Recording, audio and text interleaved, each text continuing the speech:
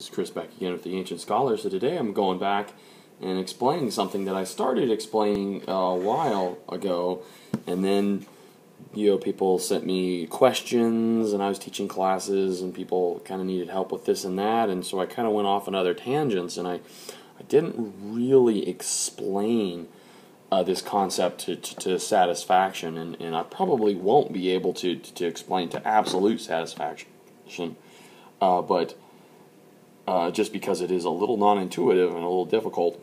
But I want to go ahead and try to pick that back up and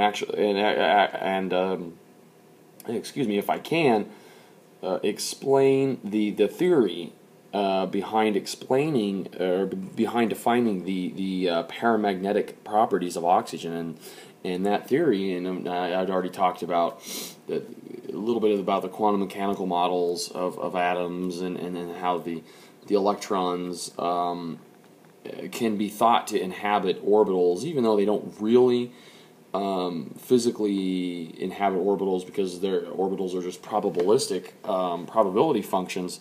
We can kind of model them as if they do inhabit these orbitals, and when we model them that way, that gives us a little bit of insight as it gives us something to work with as far as bonding.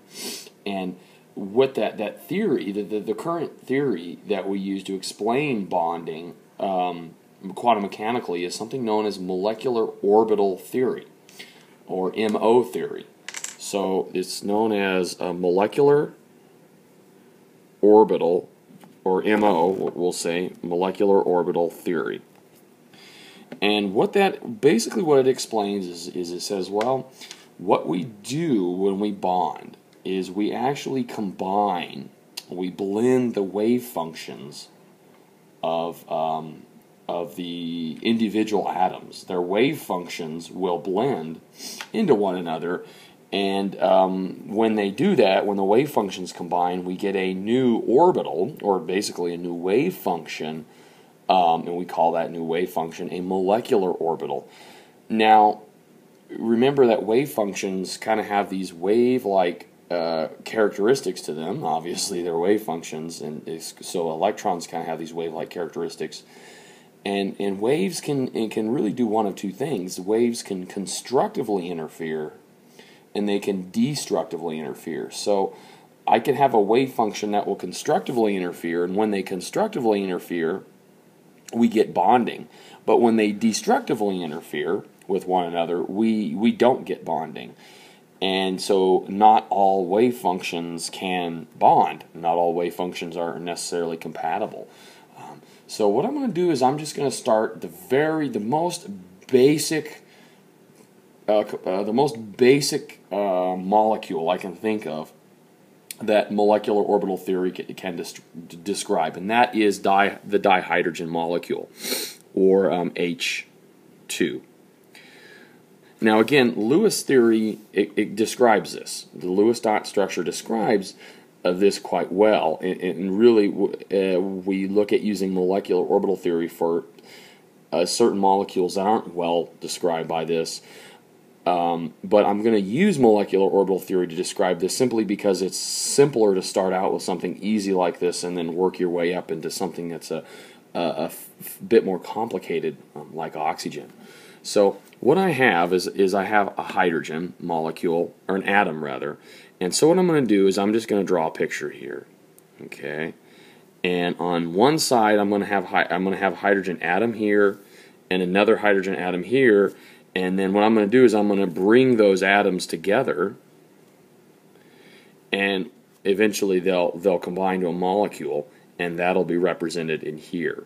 So let's just go ahead and look at the electronic structure of hydrogen, and it's really easy. It's just 1s1 and then 1s1. Okay, so I have one electron in the 1s orbital. So I'm just going to go ahead and do an s here and an s here. Okay, so this is the 1s orbital. This is the 1s orbital, and I'll just put an electron here, an electron here, and we'll just say they're both spin up for now. It doesn't really matter too much.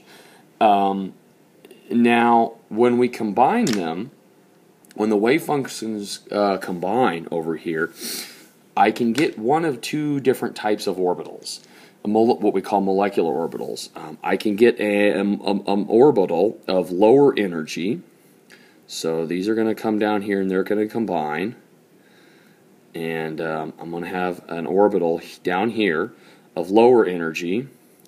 And I'm going to have an orbital up here of higher energy. Okay, so there are two different orbitals that are created when I combine the 1s1 of the hydrogen here and the 1s1 of the hydrogen over here. When I combine those wave functions, I can get one of two things happen. I can get high energy orbital and low energy orbital. Where does nature normally like to be? Well, nature normally likes lower energies. The lower energy, the better, the more stable, and we see that in our electron configurations. You can refresh if you need to on those videos that electrons fill from lowest energies to highest energies. Now, the same is true with molecular orbital theory, that these electrons will fill from lower energy to higher energy orbitals, molecular orbitals now. So what's going to happen is I'm going to have an electron that will go in here, it spin up and spin down. Okay, so now this is actually H2 here. Okay, this is an H by itself, this is an hydrogen by itself, this is actually H2 here.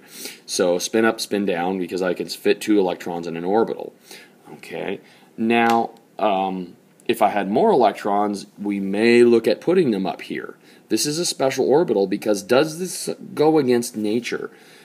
Yes, it does in the respect that electrons don't want to go up into this orbital here. Okay, electrons would rather be in the lower energy orbital. In the higher energy orbitals, they don't particularly like to bond. There isn't really bonding that occurs in this orbital, and in fact, when we combine these wave functions, this lower energy orbital is what we call the bonding orbital. The bonding orbital, and this orbital up here is called the anti-bonding. Simply because it's higher energy. And now in the hydrogen atom, the bonding actually occurs along the z-axis, and that's what we call the nuclear axis. So the nucleus is here, and then another nucleus is here, and when I have bonding directly along that, what we call the z-axis, what we'll do is we'll call these a sigma orbitals. Okay, a sigma and a sigma here, and when they don't occur along the z-axis, and I'll talk about those later on, we'll call those pi orbitals. But for now, these are sigma orbitals, and the anti-bonding orbital we'll often put a star above that or near it, sigma star, to identify that as an anti-bonding orbital. So looking at this, do you think that with molecular orbital theory, would it predict that hydrogen and hydrogen would bond to create a hydrogen molecule? Well, the energy of the orbital, of the new orbital, the molecular orbital, is lower than the energies of the 1s orbitals of the individual atoms. And a lower energy state is always preferred, so absolutely molecular orbital theory predicts that hydrogen will bond. And let's see if I have time to do this. There's actually a neat little thing that we can do to predict what's known as the bond order, or how many bonds I'll have. Bond order, or how many different bonds. Is it going to be single bond, double, triple? What I do is I take the number of electrons in bonding orbitals, subtract the number of electrons in anti-bonding orbitals, A, B, and I divide all that by 2. So let's see what happens with hydrogen with the bonding order. So I have 2 electrons in a bonding orbital, 2. I have 0 electrons in an antibonding orbital, subtract 0. And I'm going to go ahead and divide all that by 2, and that's going to equal 1. So molecular orbital theory predicts 1 bond, and we know that the H2 molecule is only 1 covalent bond. So in fact, that is predicted through molecular orbital theory. Okay guys, I'm going to go ahead and stop there, and then I think on the next video I'll talk about helium, and we'll just keep it basic for now. Alright guys, take care.